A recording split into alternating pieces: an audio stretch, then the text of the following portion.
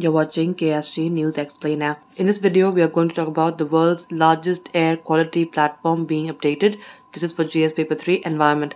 Responding to the recent UN resolution on the right to a healthy environment, the UN Environment Programme, that is UNEP, in collaboration with Swiss technology company IQAir, has made updates to the world's largest air quality data platform. The data platform, first launched in February 2020, now identifies which age groups are exposed to bad air at any given hour in a country.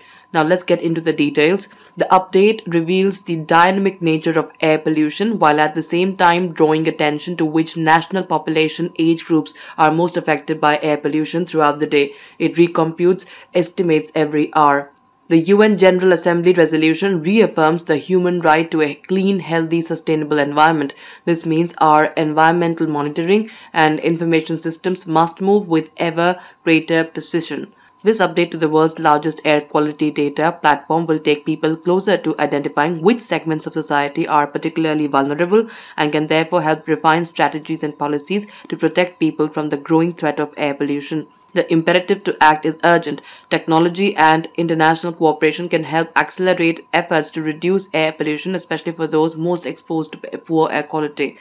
The digital platform utilizes real-time crowdsourced data from public governmental sources, citizens and researchers, and artificial intelligence and satellite data to deliver easy-to-understand estimates of localized air quality of the past 24 hours, including air quality forecast, wind, temperature, humidity, and barometric pressure readings, and now hourly exposure to unhealthy air based on the new WHO guidelines. It is estimated that 99% of the world's population breathes air exceeding the WHO PM2.5 guideline, making air quality monitoring an important tool in combating exposure. The release of the updated version of the real-time air platform comes as the world celebrates the third International Day for Clean Air and Blue Skies themed The Air We Share. This year, the day calls for increased international cooperation at the global, regional, and country levels.